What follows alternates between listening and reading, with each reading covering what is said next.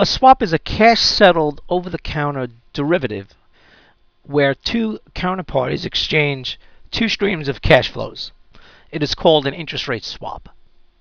If both of these cash flow streams are in the same currency and are defined as cash flow streams that might be associated with some fixed income obligation.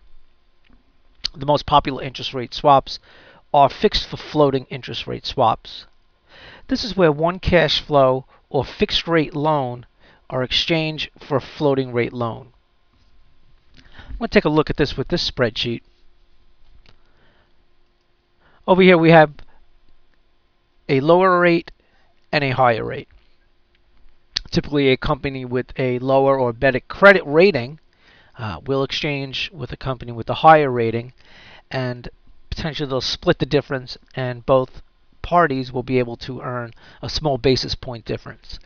It doesn't sound like a lot of money, but when we're talking about borrowing $100 million, if you can save 1 or 2 basis points over 5 years, you could be talking about a considerable amount of money. So company A with the lower fixed rate and the better credit rating can borrow at 8%. Another company can borrow at a higher rate of 8.5%. Let's even keep this at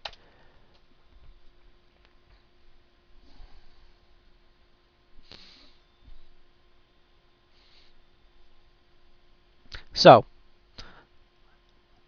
the company with the higher rate will exchange interest rate payments for 8%, and this company, the lower rate, will take the LIBOR. So over here we have 8%, no LIBOR, and there's 8.5%, a 0.5% above LIBOR payment. This is what it'll look like after the swap.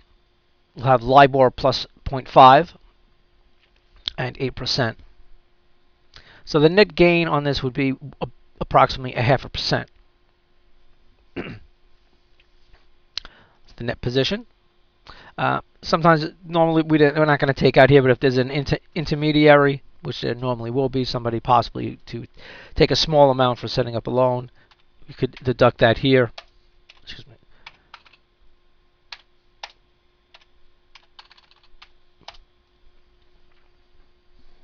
So we put that there. We'll leave it at 0 for now. So then the income will subtract it from the net position, the intermediary, and this is what they're going to share.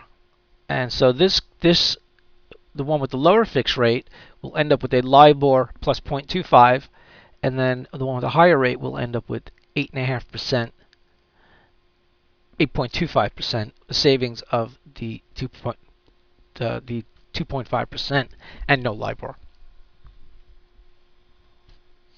Here's a spreadsheet that helps explain this. So these are what we're swapping. Swapping over here, we do need to put this in.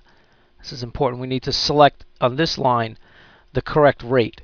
So this, if we have the arrow, we take this one, and over here we take this one, and we put this here. Otherwise, it won't calculate correctly.